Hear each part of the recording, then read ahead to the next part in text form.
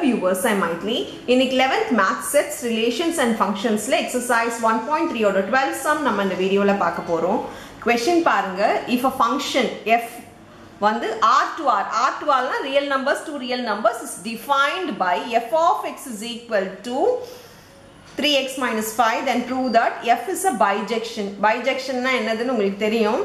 அப்படினா 1 to 1 இருக்கணும், on to இருக்கணும், அப்பதான் அது bijection, and find its inverse. So bijectionல வந்து இந்த மாதிரி ஒரு ஈக்குவேஷன் கொடுத்திருந்தாங்கன்னா உங்களுக்கு அது வந்து 1 to 1 ஃபங்க்ஷனான்றது நம்ம லாஸ்ட் இயரே போட்டுட்டோம் இல்லையா? அப்ப on to உங்களுக்கு தெரியாது, இது புதுசா இந்த வருஷம் படிக்கிறோம், and inverseம் எப்படி எழுதணும்ன்றது நீங்க இந்த வருஷம் படிக்க போறீங்க. சரி, இப்போ நம்ம ஃபர்ஸ்ட் 1 to 1 ஃபங்க்ஷனா அப்படின்றத நம்ம செக் பண்ணிக்கலாம். நான் இப்போ முதல்ல 1 to 1 நான் பார்க்க போறேன். அது எப்படி பார்க்கணும் அப்படின்றது உங்களுக்கு சொல்லியிருக்கேன். f of x is equal to f of y ன்னு போடுவோம். நம்மளுக்கு அங்க பவர் ஆட் நம்பர், அதாவது x is equal to y வரும். அந்த பவர் வந்து x power 1 equal to y power 1 add நம்பர்ஸ்ல இருந்துச்சுன்னா அது 1 to 1 ஃபங்க்ஷன் சொல்லியிருக்கேன். அதே ஈவன் நம்பரா இருந்தா it is not 1 to 1 function. உங்களுக்கு ஞாபகம் வச்சுக்கோங்கன்னு சொல்லியிருக்கேன். நான் லாஸ்ட் இயர் என்னோட வீடியோஸ் ரெகுலரா பார்க்குறவங்களுக்கு அது ஞாபகம் இருக்கும்னு நினைக்கிறேன். சரி, இது தெரியாதவங்களுக்கு புதுசா பார்க்குறவங்களுக்கு இந்த இன்ஃபர்மேஷன் 1 to 1 என்ன இருக்கணும்னா x is equal to y இருக்கலாம், x square equal to y square இருக்கக்கூடாது, பவர் வந்து ஈவன் பவர் இருக்கக்கூடாது, அதுவே கியூப் இருக்கலாம், x கியூப்னா ஆட் பவர் இருக்கலாம். ஆட் பவர் இருந்துச்சுன்னா அது 1 to 1 ஃபங்க்ஷன், அதுவே ஈவன் பவர் இருந்தா it is not 1 to 1 function. இதுதான் ரூல் ஃபார் 1 to 1 ஃபங்க்ஷனா இல்லையா அப்படின்னு ப்ரூவ் பண்றதுக்கு. அதுக்கு என்ன பண்ணணும்னா f of x is equal to f of y. நீங்க கேட்கலாம், இங்க f of x தானே கொடுத்திருக்காங்க, equal to x plus 3x minus 5 கொடுத்திருக்காங்களே, அப்ப f of y னா எப்படி எழுதணும்னா x இருந்தா x போடணும், y இருந்தா y போடணும், அவ்வளவுதான். x இருக்க இடத்துல y ன்னு போட்டு போறோம்.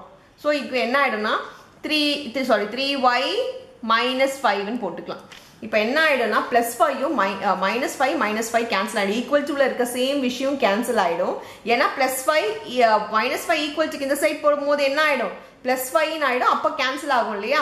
அதனால ஈக்குவல் டுல இருக்க சேம் விஷயம் கேன்சல் பண்ணிக்கலாம். இப்போ என்ன ஆகுது, 3x is equal to 3y ஆயிடுச்சு. 3 அதே மாதிரி மல்டிப்ளைல இருக்கிறது ஈக்குவல் டுக்கு இந்த சைடு வரும்போது டிவைட்ல இருக்கிறதுனால ரெண்டுமே மல்டிப்ளைல இருக்கிறதுனால கேன்சல் பண்ணலாம். இப்போ என்ன வந்துருச்சு நம்மளுக்கு, x plus y ன்னு வந்துருச்சா? x plus y வந்துட்டாலே உங்களுக்கு நான் என்ன சொல்லியிருக்கேன், therefore it is 1 to 1 நீங்க டைரக்டா எழுதலாம். 1 to 1 ஃபங்க்ஷன். ஸோ 1 to 1 நம்மளுக்கு இங்கே வந்துருச்சு. ஸோ ஃபர்ஸ்ட் 1 நம்ம ப்ரூவ் பண்ணிட்டோம். நெக்ஸ்ட் என்ன ப்ரூவ் பண்ண போறோம்னா ஆன் டு ஃபங்க்ஷனா இல்லையான்றது நம்ம இப்போ ப்ரூவ் பண்ண போறோம். ஆன் டு ஃபங்க்ஷனுக்கு நம்ம இப்போ ப்ரூவ் பண்ண போறோம். சரி, ஆன் டு ஃபங்க்ஷனுக்கு எப்படி ப்ரூவ் பண்றது? ஏன்னா இது உங்களுக்கு புதுசுன்னு சொல்லியிருக்கேன் நான், இந்த வருஷம் தான் நீங்க படிக்க போறீங்க. சரி, ஆன் டு ஃபங்க்ஷன் எப்படி ப்ரூவ் பண்ணலாம் அப்படின்னு பார்த்தீங்கன்னா, இங்க x-க்கு பதிலா y is equal to அப்படின்னு சொல்லிட்டு கொண்டு போயிட்டு நம்ம என்ன பண்ண போறோம்னா x is equal to, இங்க நம்பரை வந்து x is equal to கொடுத்திருக்க equation x is equal to கொண்டு போறோம். அப்படி கொண்டு போயிட்டோம்னா நம்மளுக்கு ஆன்சர் வந்து என்ன வருது அப்படின்னு பார்த்தா f of x is equal to y. இதான் ரூல்.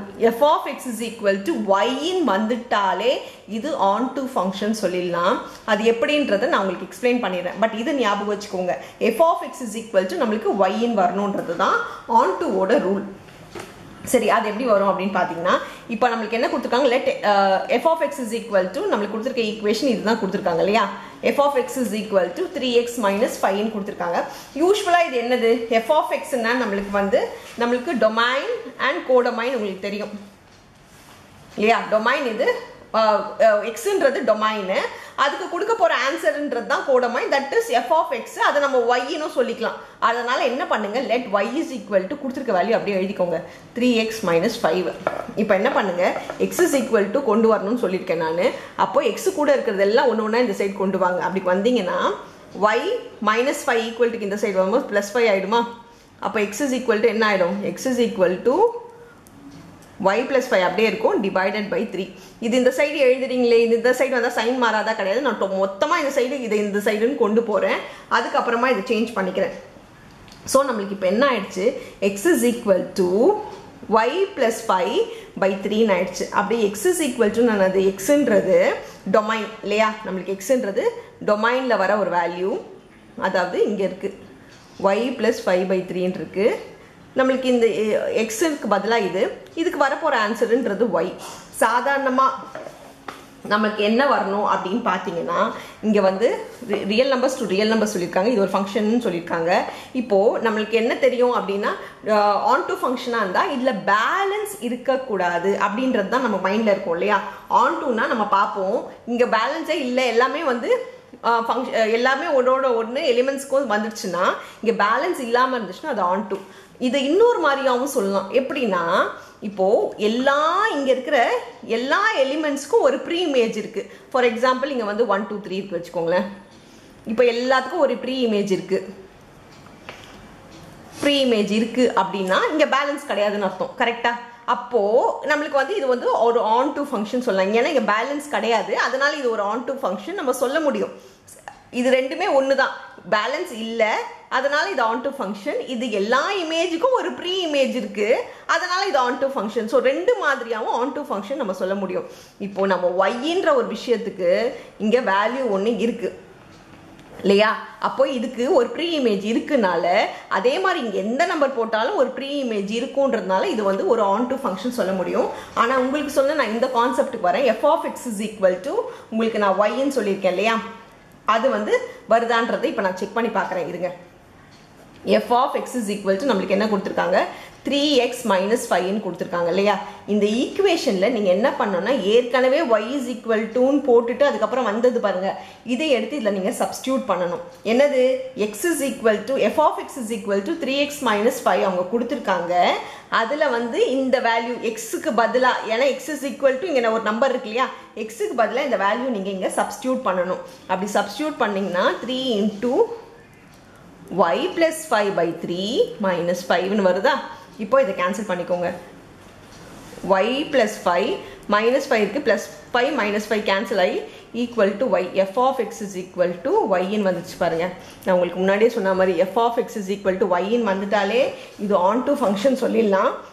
அது ஏன் ஆன் டுன்றது தான் நான் உங்களுக்கு இங்கே எக்ஸ்பிளைன் பண்ணேன். அதாவது எல்லா இமேஜுக்குமே ஒரு ப்ரீ இமேஜ் இங்கே இருக்கிறதுனால கண்டிப்பாக இங்கே பேலன்ஸ் இருக்காது, அதனால் இது ஒரு ஆன் டு ஃபங்க்ஷன் சொல்லிடலாம். therefore it is a on to function. So இது ஒரு ஆன் டு ஃபங்க்ஷன் நம்ம சொல்லிட முடியும். நீங்கள் ஜஸ்ட் சிம்பிளாக இப்படி ஞாபகம் வச்சுக்கோங்க, f of x is equal to y.